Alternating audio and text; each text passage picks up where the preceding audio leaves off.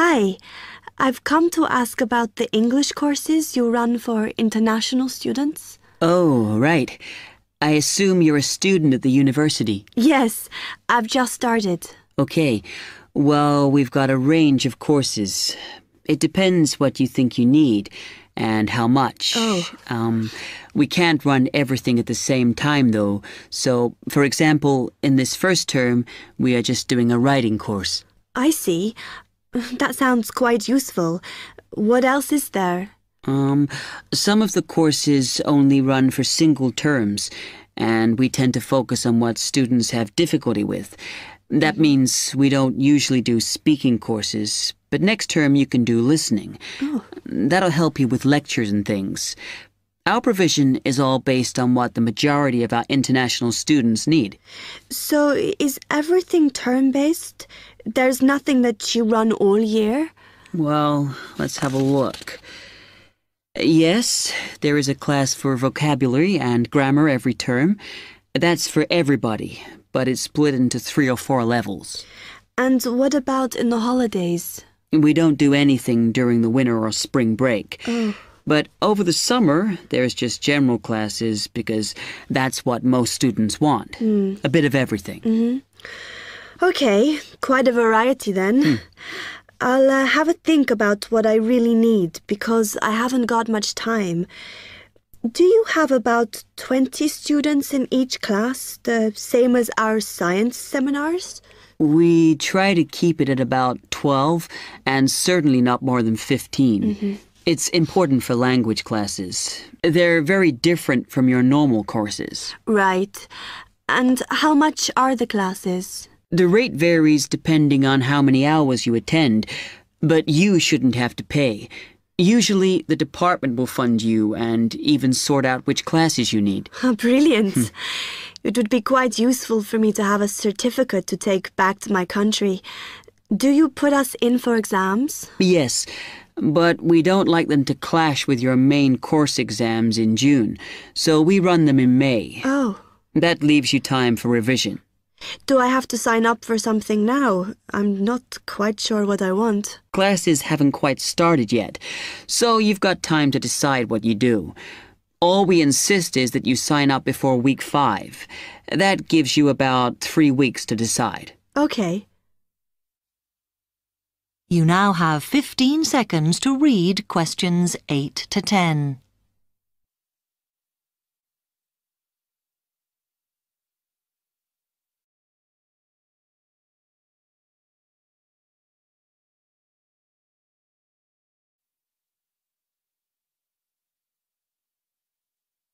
Then, when you've made up your mind, you need to come back here to the administration office to enroll.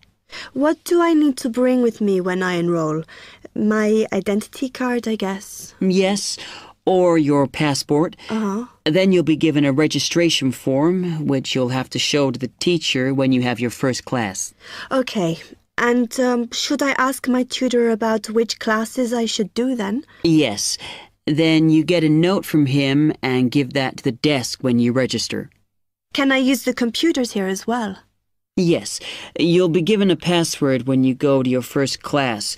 So remember to bring a disk with you to save your work on, as you won't be allowed to save it on the hard drive. Okay. Will I need anything else? Dictionary? We've got loads of those here that you can borrow. But you'll need a notebook as we don't provide paper or files. Okay. Thanks. That is the end of part 1.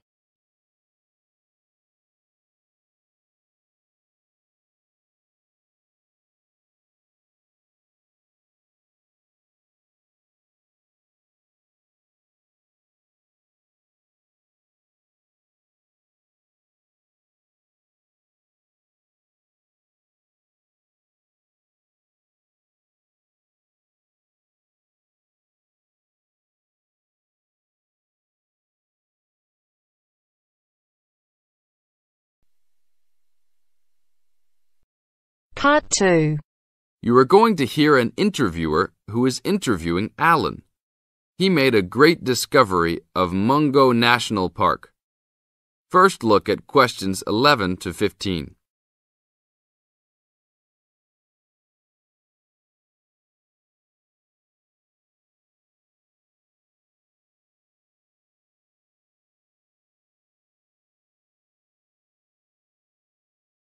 As you listen to the first part of the interview, answer questions 11 to 15. An event occurred in 1996 over a period of 3 days that attracted considerable attention at the time and led to a new find in Mungo National Park, which is the focal point of the Willandra Lakes World Heritage Area in New South Wales, Australia. I talked to Alan Moore, the organizer of this trip, about his experience. Alan, what was the purpose of your trip? Well, as you know, I love the outback and lead tours of people wanting to go into more remote parts of the country. However, I thought it was time for me too to have a holiday. So I packed up my family and we went to Mungo National Park. Why did you choose this location? It holds a record of Aboriginal life stretching back over 40,000 years. And of course, I wanted my young kids to be amazed by the main feature of the park, the remarkable Walls of China, as they're called, where wind and water erosion have exposed this long history. I see. What was the weather like? It was unusual for that time of year. The rain was just one continual downpour after another. We were always soaked to the skin. So we decided to cut our holiday short and only stayed 3 days in the end. However, it was eventful. The obvious problem was to get back to the nearest town, a small place called Burunga. But the dirt roads out there are always impassable after rain, so we settled down for a long, wet wait in the park. We didn't really mind because the scenery was so interesting. However, the kids wandered away without our noticing, and eventually we realized they must be lost. So we used our two-way radio to contact the park rangers and the police, and a helicopter was sent. Luckily, the kids were found within a few hours, but they'd made an important discovery. Now look at questions 16 to 20.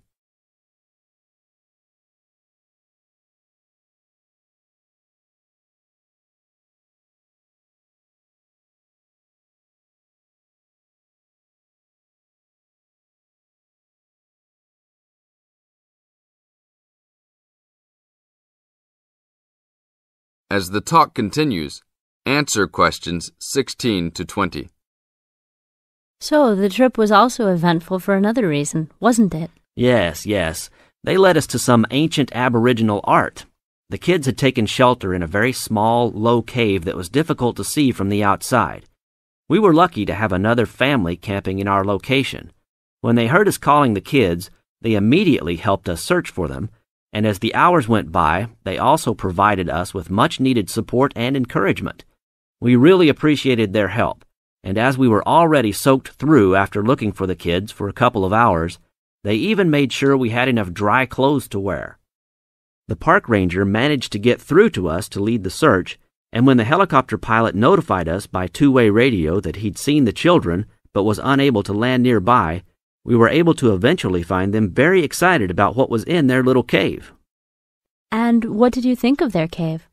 Well, after squeezing in, I must say I was impressed, and managed to take a few photos of it before we left. There were many faint markings and dots on the wall. It was difficult to tell what they represented because they were so small, but people from the museum who have since visited there said the markings were similar to some other findings in the area, and later confirmed they were very old. Although it's now a protected site, the children like to call it their cave, and are allowed to visit it when a ranger can go with them. Thank you, Alan.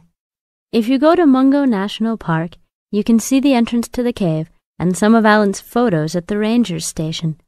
Alan continues to lead tour groups in the outback, and if you want further information... That is the end of part 2. You now have half a minute to check your answers. You now have half a minute to check your answers.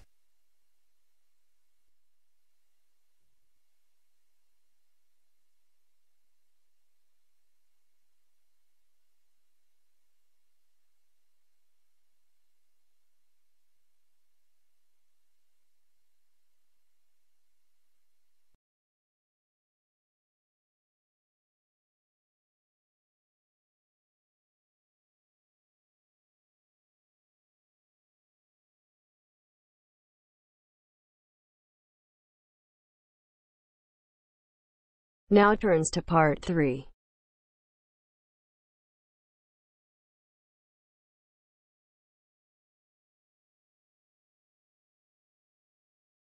You are going to hear a conversation among Dr. Archer, Larry, and Judy, talking about the new term. First, you have some time to look at questions 21 to 26.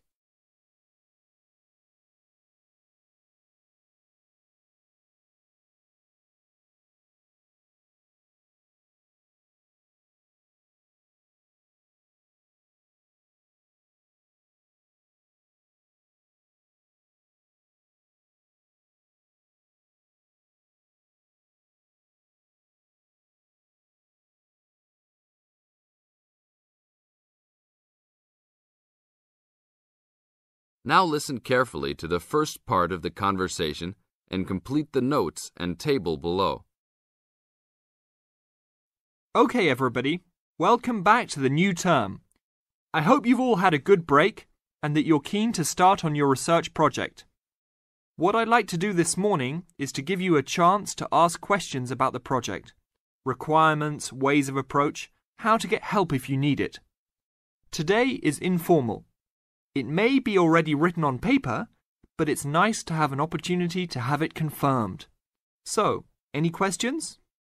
Dr. Archer, is there a confirmed due date yet to hand it in?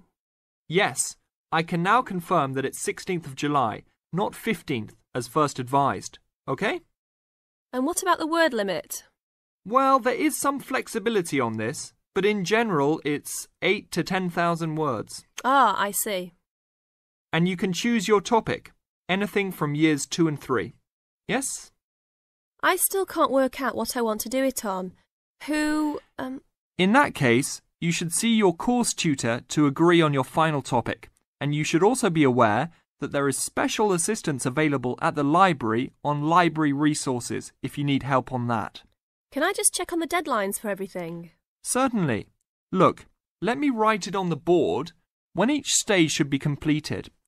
First of all, you've got to work on your basic project outline, and that's due in to your course tutor by 21st of February, which is only 2 weeks away, so you need to get cracking on that. Do we have to include a full reference list by then too? No, your reference list is due on 6th of April, which is 1 week later, so you have time to discuss this with your tutor. And when should we be doing the research? Well, that's over a 1-month period, essentially April to May. And the write-up? Well, you need to do quite a bit of research before you get going on your writing, so that's really May to July, with the due date for handing in on the 16th. Any more questions? Now look at questions 27 to 30.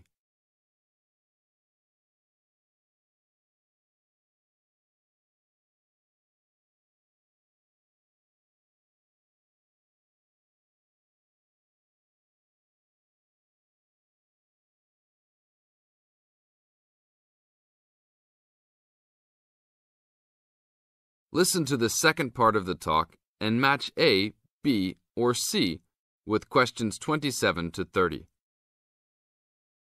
Well, sir, just some advice really. It's about the research approach. Would you advise us to use some case studies? Well, Larry, I know these can be difficult to arrange sometimes, but I really feel they are of great benefit in this subject. You can always talk to your tutor if you're having difficulty. Yes? I've looked over some previous research projects that are in the library. Is that a good idea, sir? I heard. Okay. I don't think you should go through them in detail, especially at this early stage, or you might end up being influenced by them more than you realise. But yes, it really is about the best guide you can have to what's required to what's expected in this type of project. Sorry, Judy, I butted in on you. That's all right. It's just that I noticed one project was a joint one. They worked together as a pair. Is that a good idea? Yes, I remember that paper. Working in a pair can have some advantages, but to be frank, this is meant to be an individual project, so it's best to work on your own. About using subjects, is it okay if we use family members? Your own relatives? I don't see why not. They probably offer some advantages in terms of availability, although you need to guard against possible effects on your research outcomes. So, you can if you want. Perhaps you should discuss this with your tutor if you plan to use relatives, so you can approach it in the best way. Okay, thanks. Okay then. Well, I hope we've been able to sort out a few things. You're welcome to see me at any time or drop me a note if you have any more queries. Fine, thanks. That is the end of part 3. Now you have half a minute to check your answers.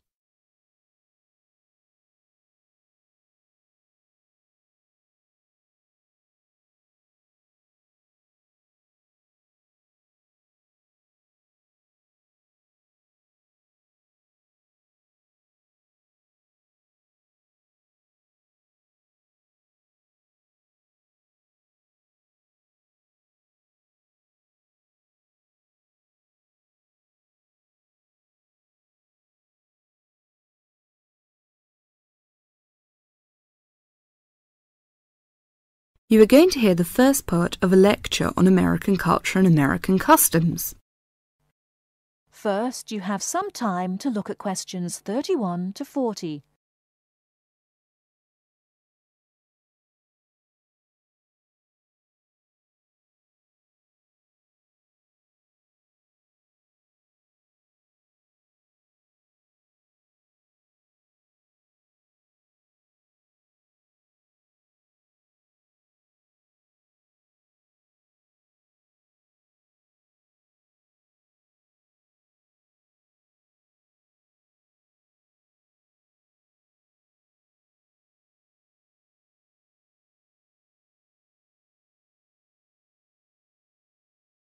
Now, listen carefully and answer questions 31 to 40. Well, last week we talked about American education, and today I'm going to discuss American values, characteristics, personal habits and courtesies. Keep in mind as you are listening to this lecture that your goal is to understand, not to emulate or judge. Just briefly, I'd like to mention that there is a remarkable ethnic diversity in the United States. The population of the USA is about 260 million.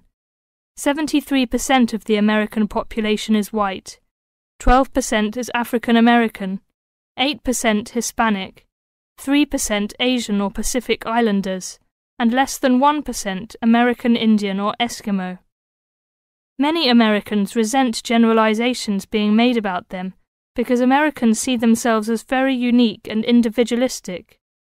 On the other hand, Americans tend to lump foreigners together into one lot and condescendingly view foreigners as people who are not as intelligent or sensible as Americans.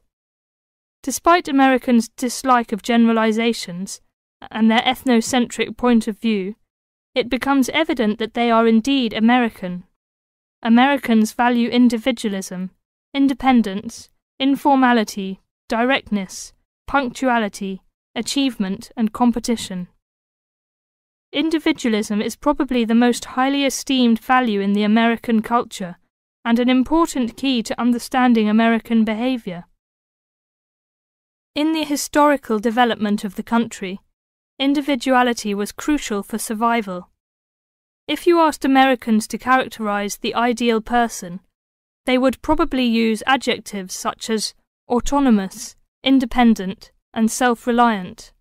Persons tend to be viewed as individuals rather than as representatives of a family or a group. Here are some examples of how this value affects behaviors. 1. If a group of friends go to a restaurant, everyone wants to pay their own way. In other words, they want to have separate checks and not be someone's guest. 2. In friendships, which seem to initially develop more quickly in the US than in other cultures, the Americans may feel uncomfortable if you give them more help than they need. This is a tendency to draw back and see dependency as weakness. In some ways, the stress on the individual rather than the family or group has led to a more informal society. Sometimes this lack of formality is viewed by members of other cultures as a sign of lack of respect. But that is not the intention in the American value system. This informality is even more predominant on the university campus than in other segments of society. Some ways in which you might see this value expressed in behaviours are: 1. You will generally be on a first-name basis with other students, in spite of any age differences. 2. Dress is very informal on campus. 3. Language is informal and sometimes confusing. Phrases like "see you later" and "drop by any time" are not meant literally. They are informal ways of saying goodbye. Americans are direct. Honesty and frankness are more important to Americans than saving face. They may bring up impolite conversation topics which you may find embarrassing, too controversial, or even offensive. Americans are quick to get to the point and do not spend much time on formal social amenities. This directness encourages Americans to talk over disagreements and to try to patch up misunderstandings themselves, rather than ask a third party to mediate disputes. It is particularly interesting to see what behaviours have culturally become associated with straightforwardness. 1. A firm handshake somehow has come to be interpreted as a sign of sincerity. 2. Looking at a person when you speak to him or her gives an indication of honesty. 3. In a question of honesty versus politeness, honesty wins.